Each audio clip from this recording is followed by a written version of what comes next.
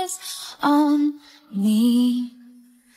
Horrified looks from everyone in the room. There are so many red flags, not only in this video, but the comment section of this video. Before I start, I don't know this girl. This video is not about this girl personally. I'm not a doctor. I can't diagnose anybody. But a healthy person does not get into a relationship 2 weeks after a 4-year relationship, and there's no way that you can twist this. Some people in the comment section being like, normalize it being over before it's over. No, normalize communicating your needs. Normalize getting to know somebody before you get into a relationship with them.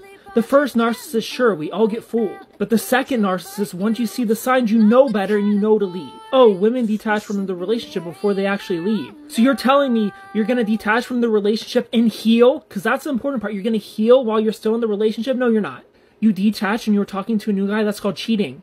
So not only are you a bad communicator, now you're a cheater as well. Healthy people do not move on that quickly. You need to heal. You need to self-reflect and figure out what you did wrong. Not only that, 2 weeks is not enough time to get to know somebody. This is a clear indication of possibly, I'm not a doctor, possibly a cluster B personality disorder. Narcissists, borderline, sociopaths, they cannot handle being single. They need to immediately cling on to new supply.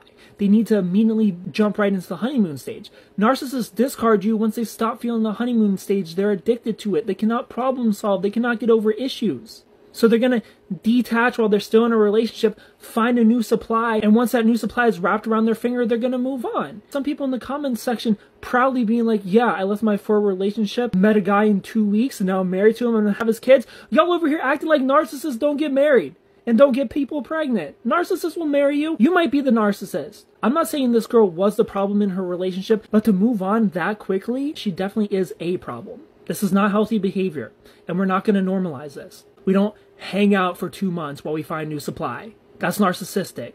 That's borderline. That's sociopathic.